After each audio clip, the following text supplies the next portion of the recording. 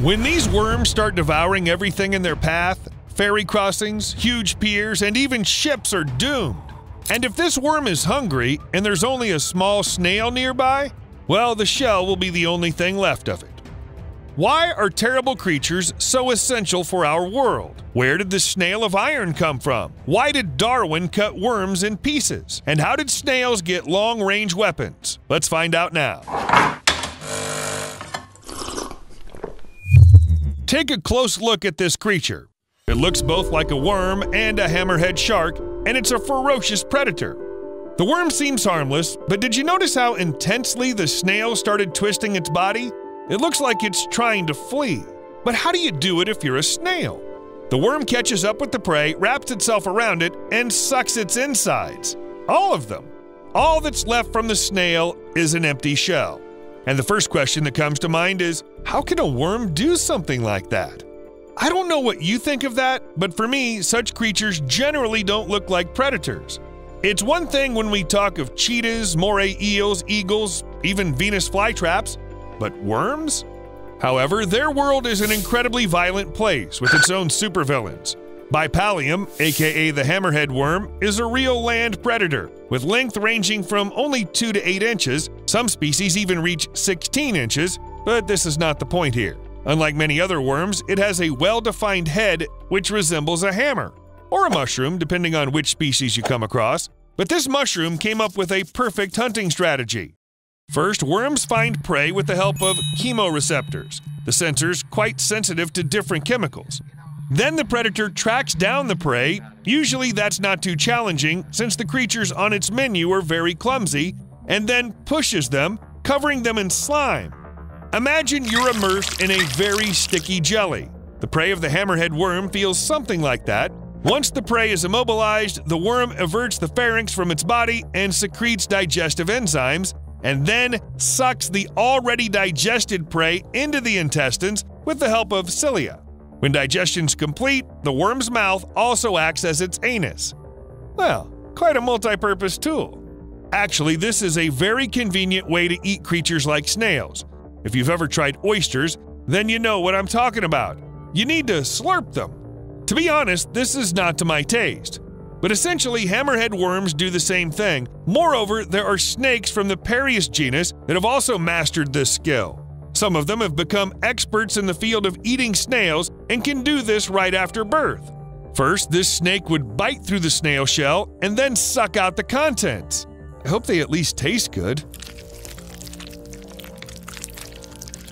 Okay, but snakes can be quite big. You don't need to remind me of just how large their prey can get.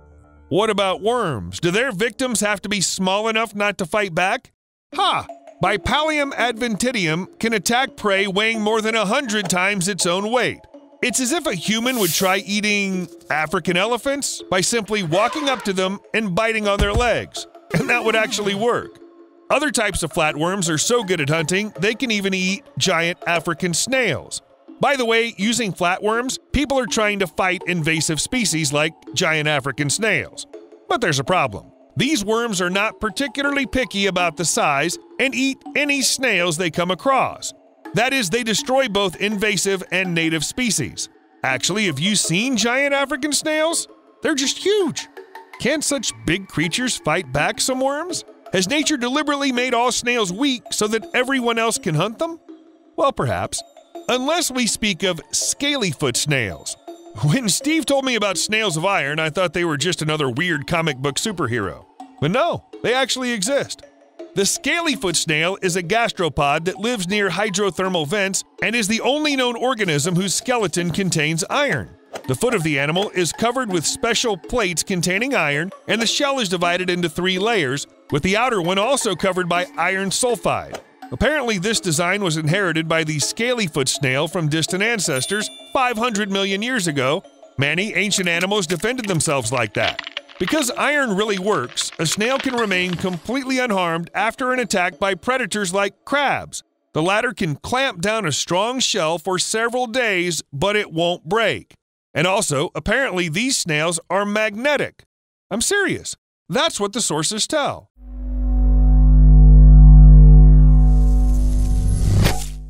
But the iron shell not only protects against crabs and withstands strong force, some predatory snails hunt by firing harpoons into the flesh of fish and other snails and injecting venom.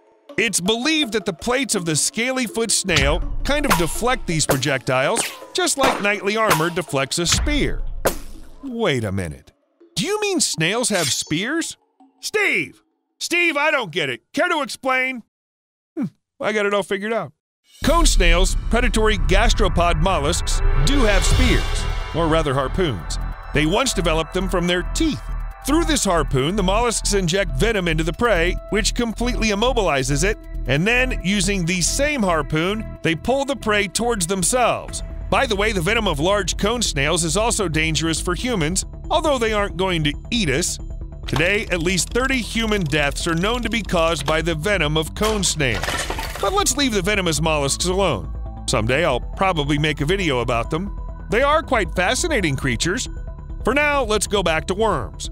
Because hammerhead worms don't just feed on snails. Their menu also includes earthworms. Once captured by the hammerhead snail, they of course also begin to react to the attack, but the predator uses the muscles of its body as well as sticky secretions to attach itself to the earthworm. Basically, the hammerhead worm simply disorients the prey, and soon it becomes too late. And although this is a completely natural process, the eating habits of hammerhead worms can cost us all dearly. But more on that later. The first flatworms were discovered by Charles Darwin. Back then, he took several worms with him on board the Beagle, and as all scientists of that time, he began to experiment on unknown creatures. Well, that was his job. Wait, I need to describe you. Hell no, I know what comes next. Darwin cut the worms in half and discovered that 25 days later, each part regenerated to almost complete animals. That is, 2 worms came out of 1. The famous scientist didn't even suspect that soon these very worms would become an invasive species ready to take over the planet. Back then, he was just surprised and, well, I hope he didn't taste the worms. But let's face the obvious. Many animals can be destroyed if they're cut into pieces. But not flatworms. Since they reproduce by splitting, cutting the worm is making its job easier. Even if you cut off the head of the creature, it'll simply emerge as 2 worms, and will continue to live. A piece of flatworm without a tail and a head can become a full-fledged organism in just 3 weeks. In 3 weeks? It takes much more time for people to recover from injuries. In the first week, 2 tiny spots appear on a piece of worm. These are the new eyes grown from scratch.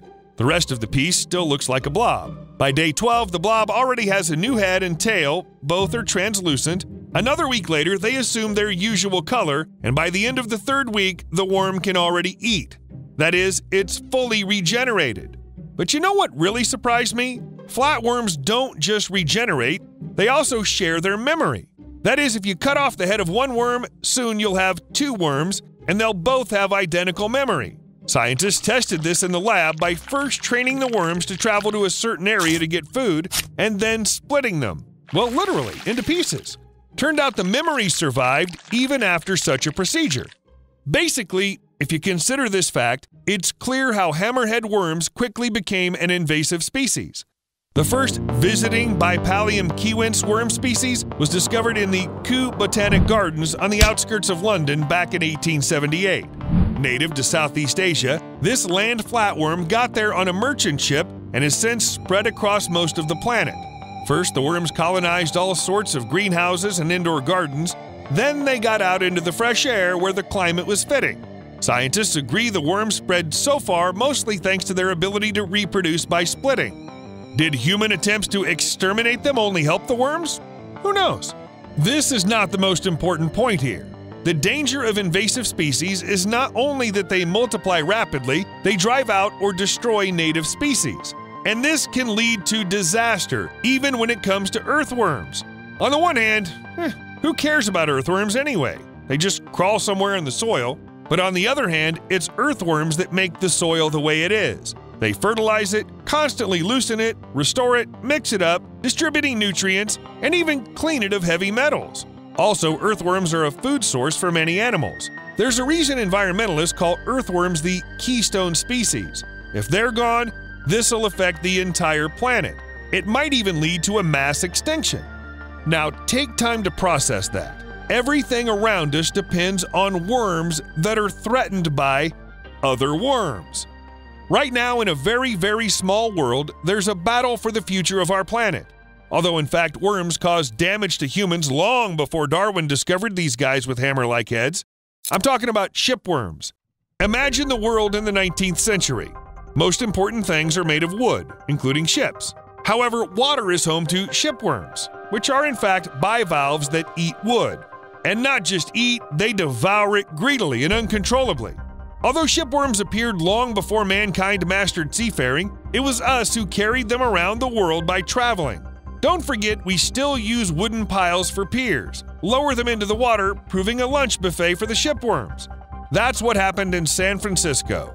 Nature magazine estimated the damage caused by shipworms in the bay between 1917 and 1921 at $25 million. That's more than $300 million today. Since the gold rush times, 650 ships have been abandoned in the bay.